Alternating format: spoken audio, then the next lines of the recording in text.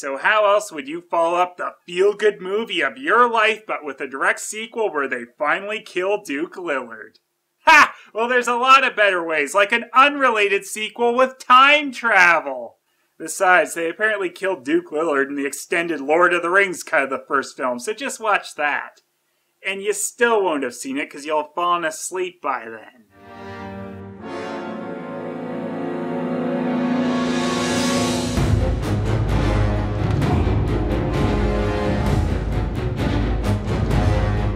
In the Name of the King 2 was a project the lead, Dolph Lundgren, was very excited to be a part of, which is why he immediately turned the role down. But then he needed some money shortly after, so he said, fuck it. Ileana the Powerful, sorceress, running for her life through a forest she's never seen. We start off with Lundgren pointlessly narrating over the scene he couldn't possibly know anything about, as he's not a part of it nor ever told about it, and the big twist of it is that she's really in Vancouver! Or that she's in the precise time of present day, one or the other. Then we see Lundgren playing an ex-soldier named Soldier. My name is Granger. Well, fuck my donkey. They thought of an actual name for him, and he's beating up cops in front of kids and making them pay for the privilege. Come on, don't be shy. That's good. Some of the kids can't afford their own uniforms. 'Cause the kids feel really silly watching me beat you guys up in their street clothes. Don't you do anything else with them? Yeah, sure, watch. Take your position. That's good, all right. We'll see you next week, okay? Have a good night now. Tough class for sure, and while Lundgren said the money was for uniforms, well, look at this, King Paper Towel over here. Yeah, we know where all the money really went. And just when he's ready to take his fully clothed bath, he gets attacked by hoodies and is saved by Miss Opening Scene.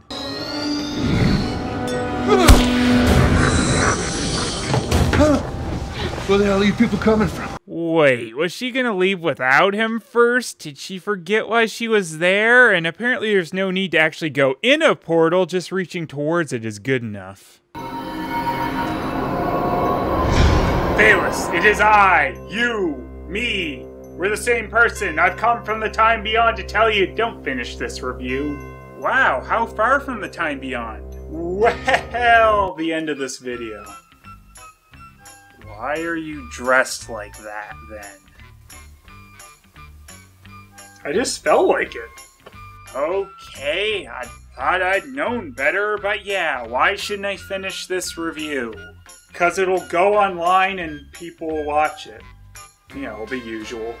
You're just amazingly useless, aren't you? And remember, you have to go back in time at the end of this video or none of this will ever happen! Note to self, don't go back in time.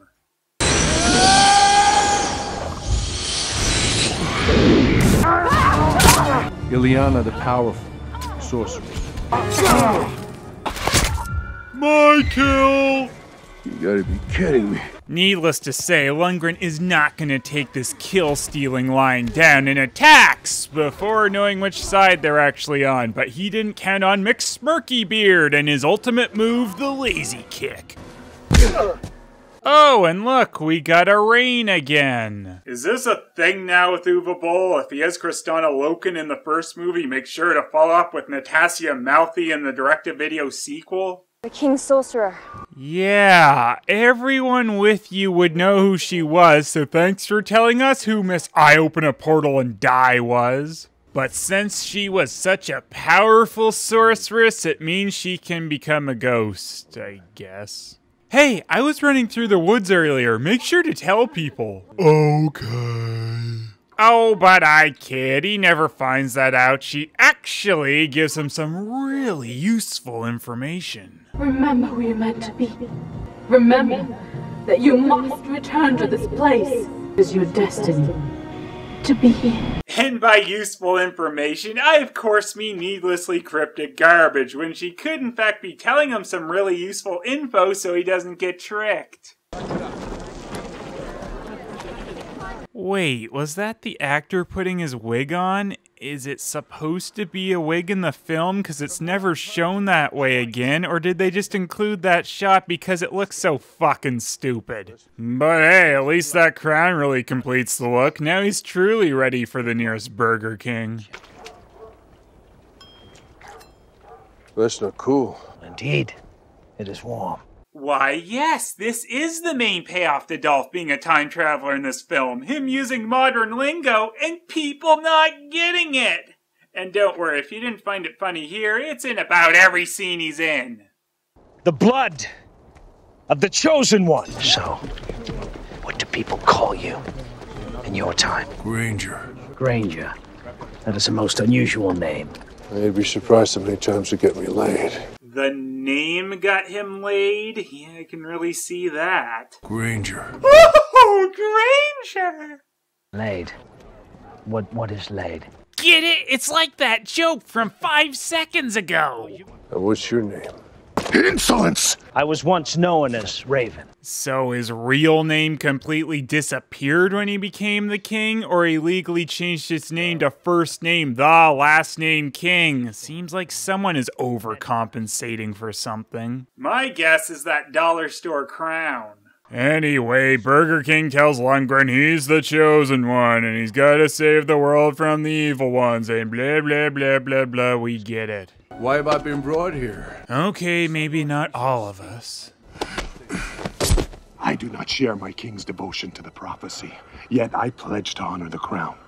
That is why you have not been hung by the town gallows. Hang him? For what? Coming from the future? You know, Smirky McBeard, I get the feeling you're not a person who should have any kind of authority. I began my day with a protein shake, and now I'm standing in a medieval sleeping hut.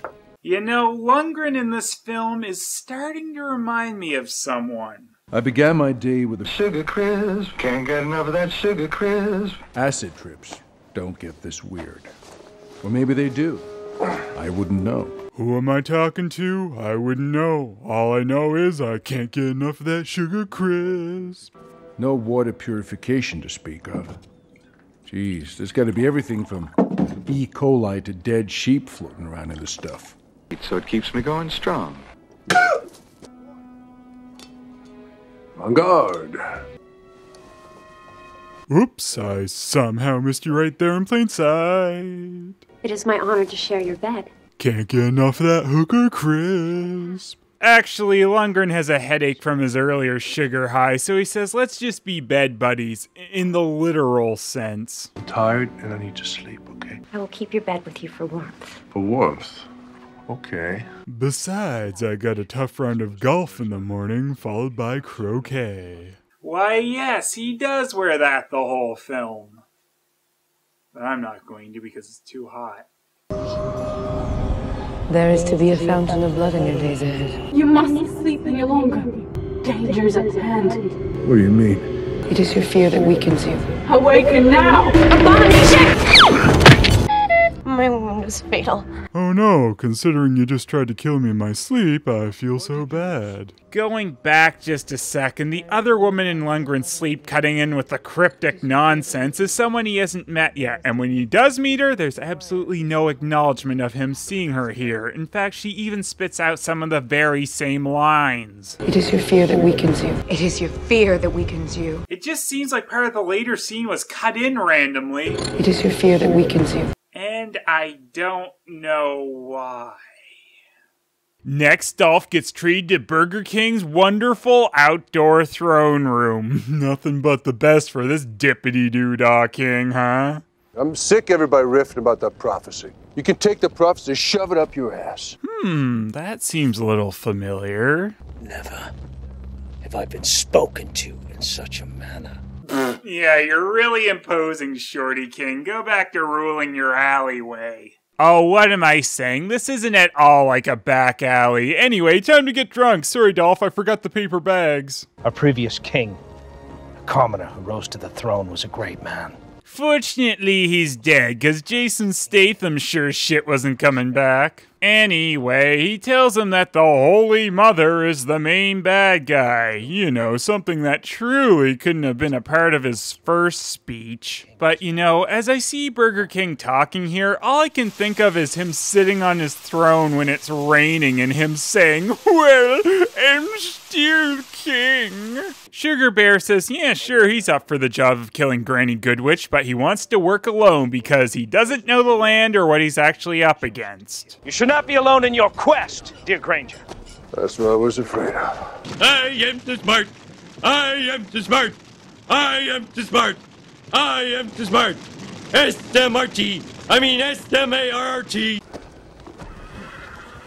Meanwhile, Medieval Rain is apparently a medieval junkie and trying to get into Lundgren's sugar pills. Well, let's face it, it's not like we have a trauma team to stand by to stitch an arm back on. In the time beyond, you can reaffix a man's arm. This information pleases me. Did she get even worse than in Blood Rain 3? That's impressive.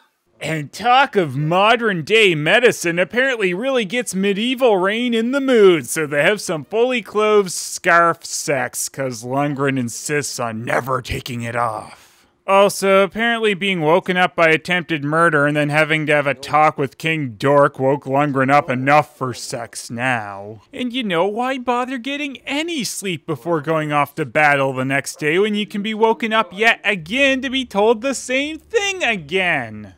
You must slay the Dark Mother. Dolph finally gets through the night of endless interruptions, proving he is the chosen one for reals, I guess, and then they get attacked by Darth Maul and friends. Talk to me. Tell me what's going on. Only the Holy Mother. Only the Holy Mother. You maniac! Desist! In the King's decree, desist.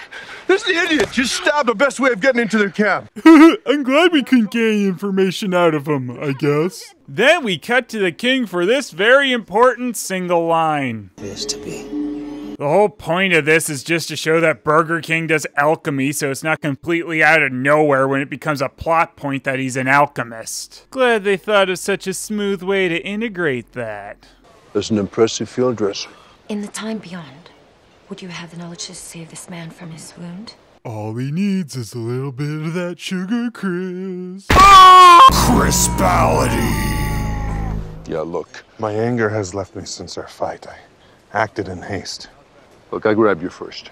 Pray you forgive my actions. Wow, that was a good feud between those two. It's almost like there was no payoff to it.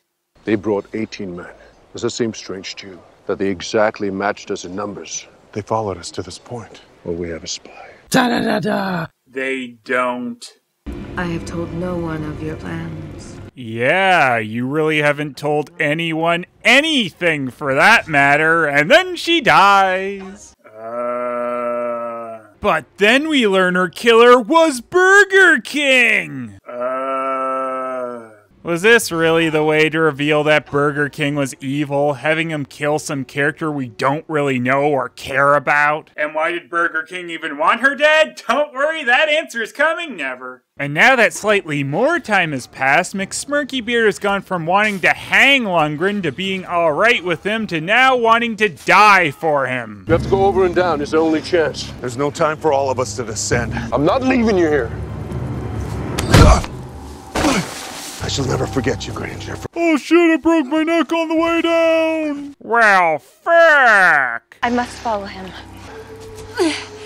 You probably could have just rolled down the hill, Bland Rain. You really didn't need to follow the way he went down. So McSmirkybeard dies for the man he hated to death just a few hours ago. Now that Bland Rain and Sugar Bear are safely all the way down a hill, there's absolutely no rush, as they can't possibly follow them all the way down there. And then, oh come on, don't make the hill even smaller, just slightly down the stream. You'll never get me on top of this couch. Really? Damn it. It's almost like someone wanted everyone to be branded idiots. Ha ha ha, brilliant. Then to make sure she's not in the next scene, Bland Rain sprains her ankle, followed by her absolute best line in the film at her absolute blandest level. Sons of whores, I have failed you.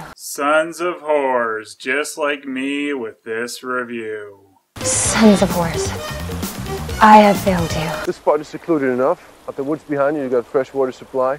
You'll be safe here. Yeah, the trees and water will totally protect you from the armies out to kill us. Look, what I'm really trying to say is can't get enough of that sugar crisps. Can never get enough.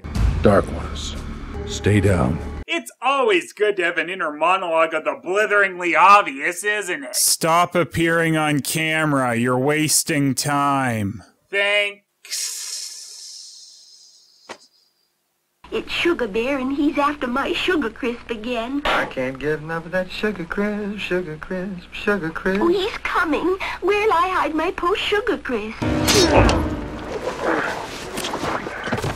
Can't get enough of that Sugar Crisp. You can never get enough. Sugar Crisp equals not funny! She's in there. No guards, no armaments. Except for all the guards around with weapons in hand, but I'm just gonna walk right through in plain sight, cause, well, that's the way this piss-poor scene is written. No guards, no armaments. It was my hope to bring you back to our time myself.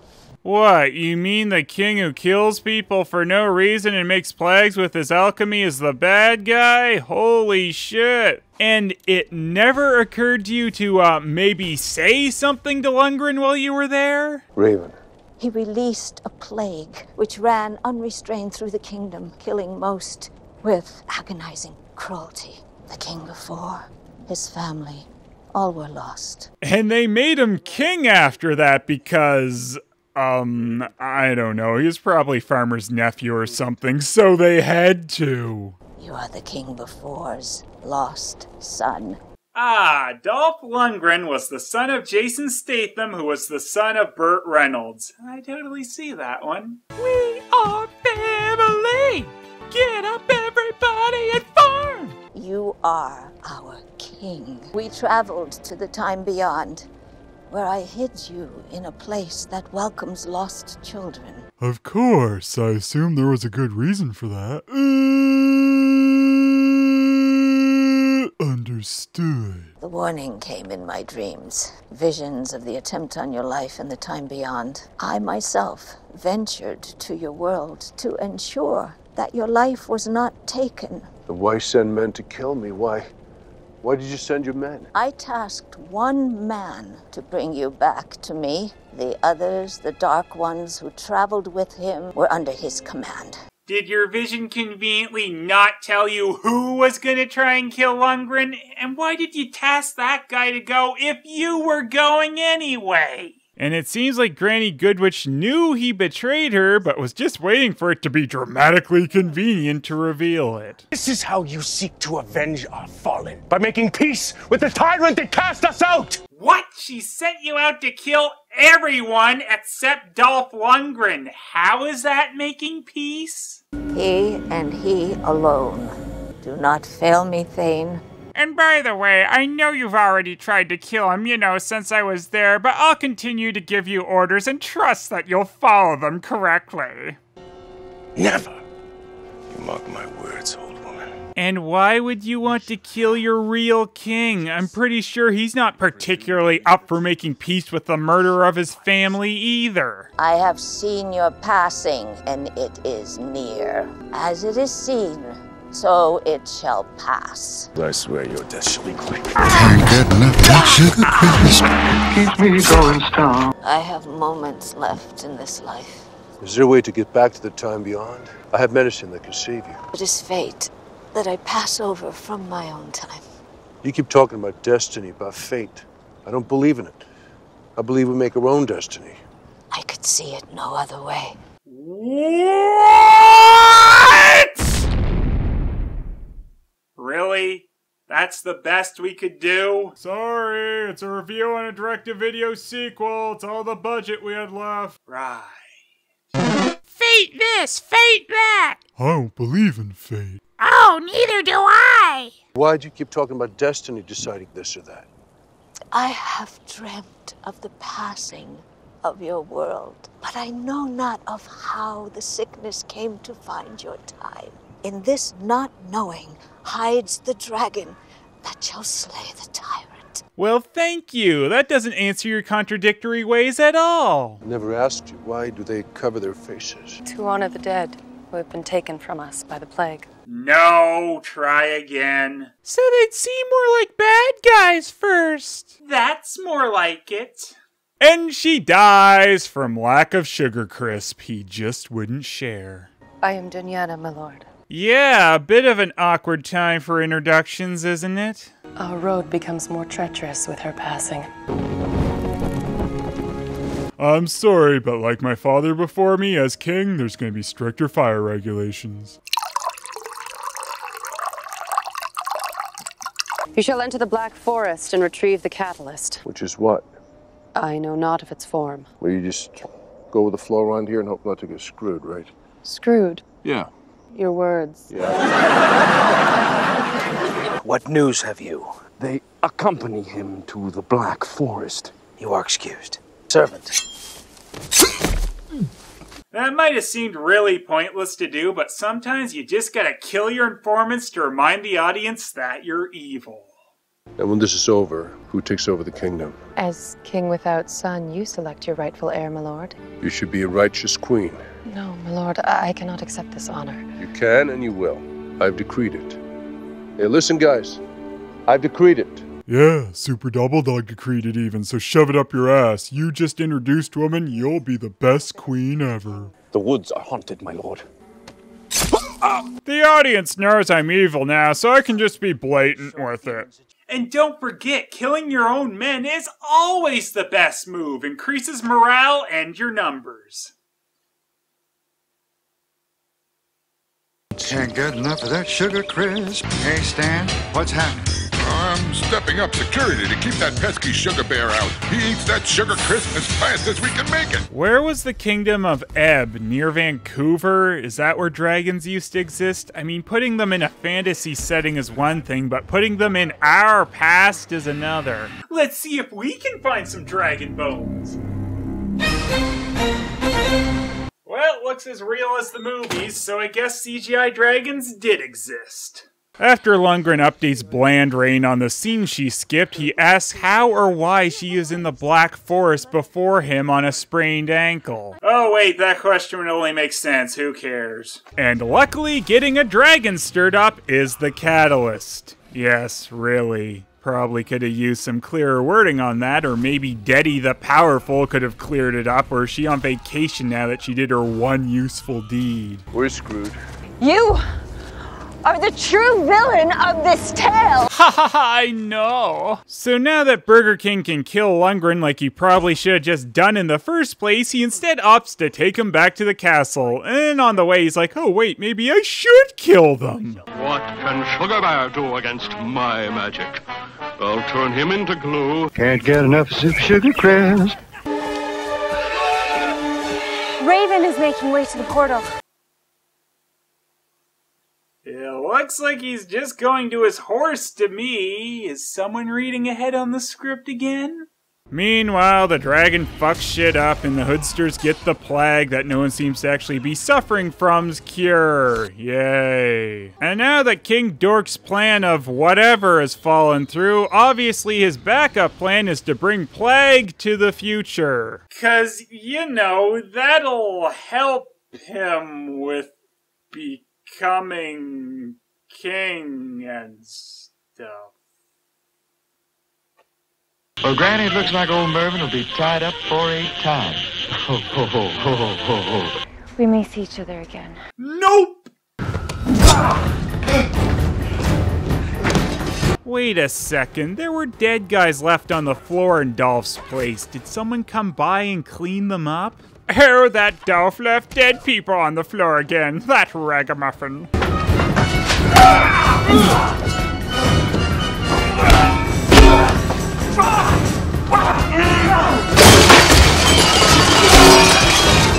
You know, this is always where I imagine the climactic battle of a medieval tale taking place, in a rinky-dink kitchen. What was the matter, guys? The bathroom too classy for you? In the name of the bathroom!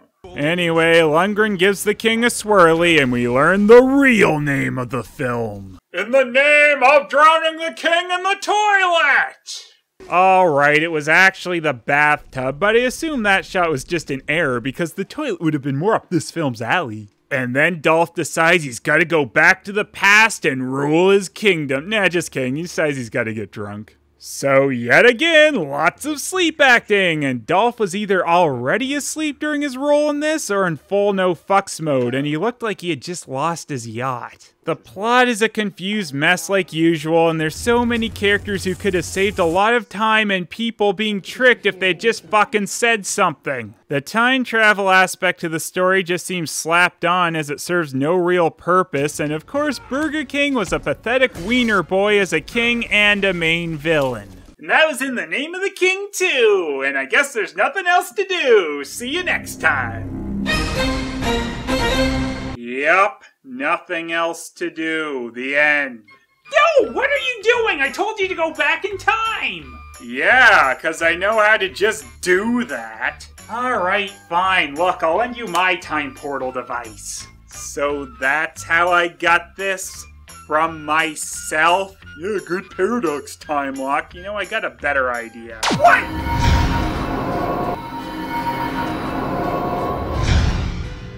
Oh boy! Aha!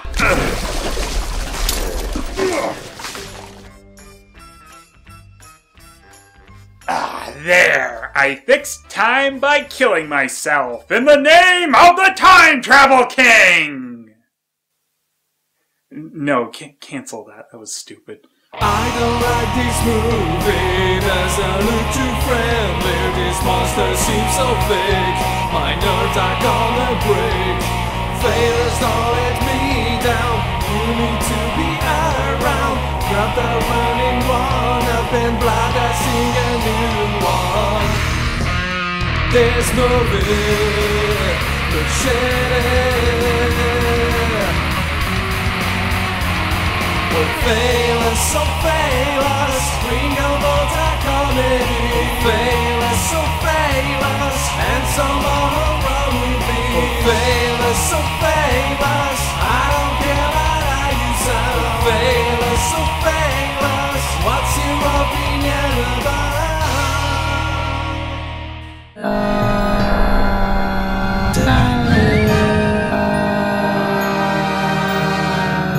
Curian. Should I really review The Human Centipede 2 after that crap review? Or did I already do it? Oh, clever! Nope, it's just me drowning another one of our future selves in the toilet. You never reviewed Human Centipede 2. Destroying time is fun.